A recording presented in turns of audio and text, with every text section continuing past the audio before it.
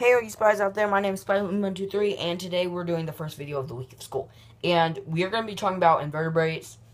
I want James Plays to be in this video, but he got sick, so he can't. Hopefully he can be in some other ones, but yeah, let's get right into it. Mollusks.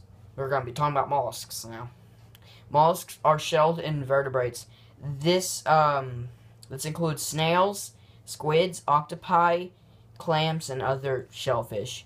Not like crabs and lobsters and any crustacean. Those are not shellfish. When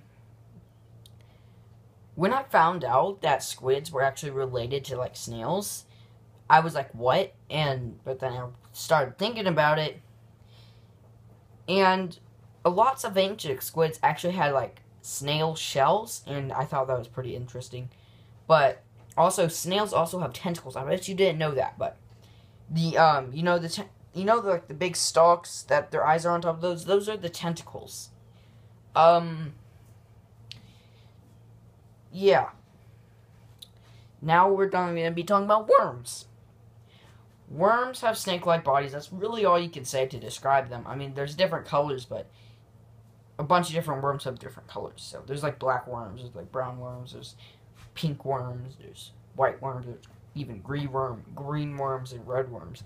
But there's tons of different kinds of worms. Worms are also some of the first animals on this earth, so therefore almost every single other animal evolved from a worm. That's pretty cool. You gotta admit, that's cool. But you probably the worm you most likely find, like the worm you probably find more than any other, is a earthworm. But there are also flatworms and velvet worms. Speaking of velvet worms, I think they are the link between insects and worms, or arthropods and worms. Because non-insect arthropods came first, but never mind.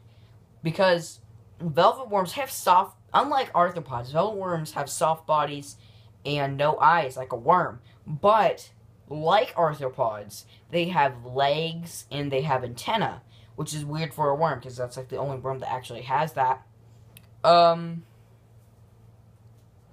So yeah, we're not talking about worms anymore, by the way, but that's it. That's not a very long video.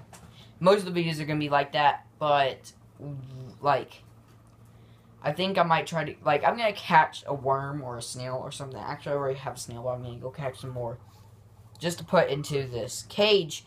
I cleaned up the cage. That cage was empty. It was kind of just full of dirt. I cleaned it up.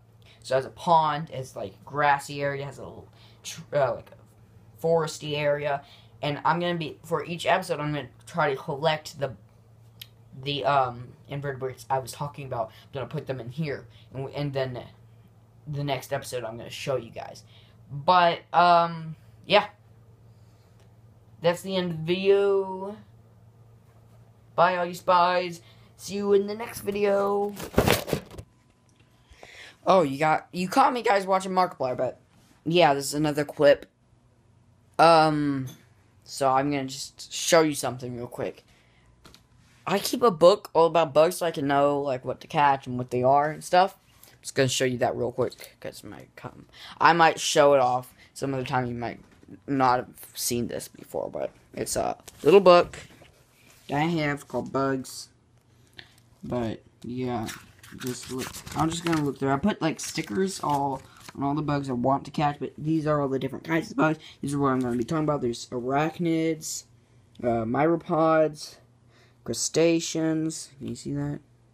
Focus. Crustaceans, non-insect hexapods, insects, and then there's two different kinds of insects. Focus. Okay. Yeah, you can read that, but these are just, yeah, okay, well, I'm just gonna be flipping through here, just showing you all the, bugs I want to catch. This video wasn't that long, so I just want to make it a little bit longer, so you guys have more to watch. But, yeah, just gonna go through here. Focus.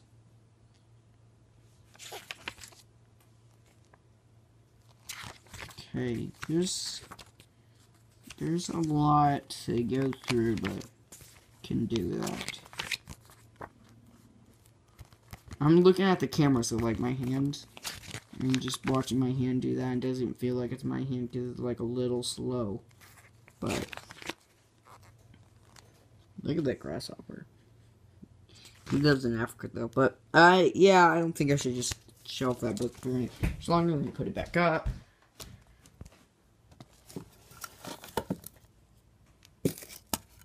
There. Okay. Well, see you guys in the next.